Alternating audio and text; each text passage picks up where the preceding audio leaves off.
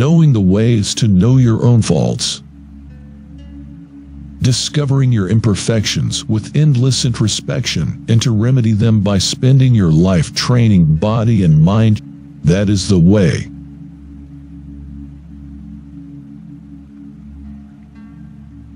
The middle path is generally the best way, but with regards to samurai engaged in martial affairs, this will not do.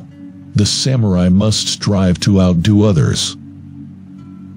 There is no need to reveal all that is on your mind. Your qualities will be apparent through your daily actions.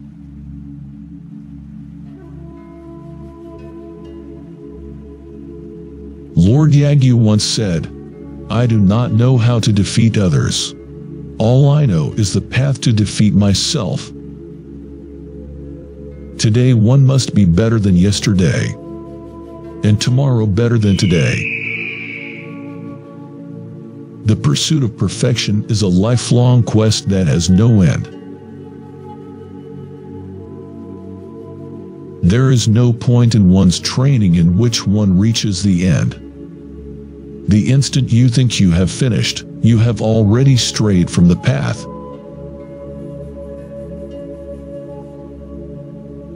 Realize that nothing you do is perfect until you have taken your last breath.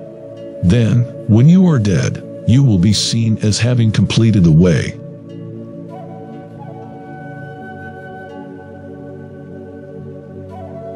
It is bad when one thing becomes two. One should not look for anything else in the way of the samurai.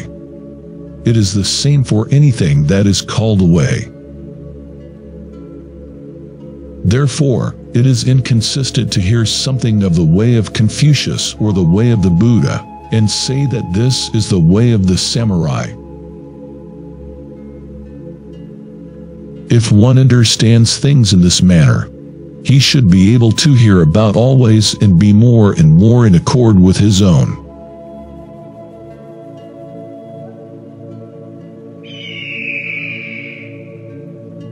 A man's life is very short, so it is best to do what he enjoys most.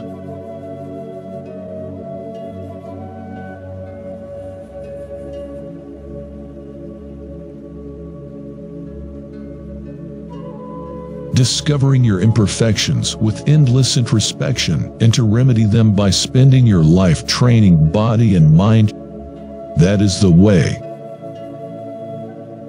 Today one must be better than yesterday, and tomorrow better than today. The pursuit of perfection is a lifelong quest that has no end.